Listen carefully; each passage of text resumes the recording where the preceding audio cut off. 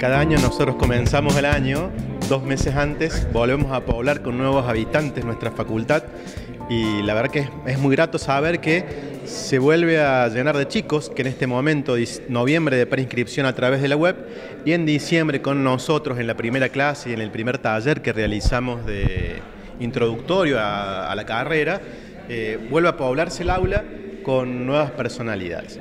Y este año que incorporamos la carrera de la licenciatura en agroalimentos y la posibilidad de una tecnicatura en agroalimentos, tenemos la expectativa de un nuevo estudiante en nuestra facultad.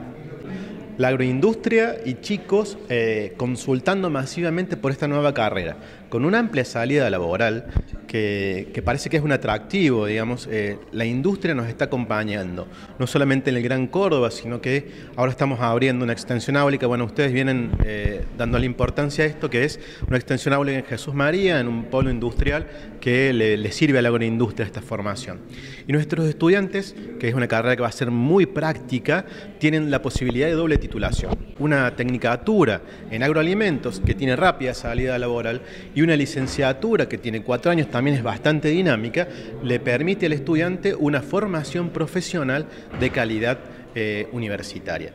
Por lo que creemos que esta expectativa de la carrera de grado va a tener amplia aceptación y rápida salida laboral del profesional que se forma en nuestra universidad.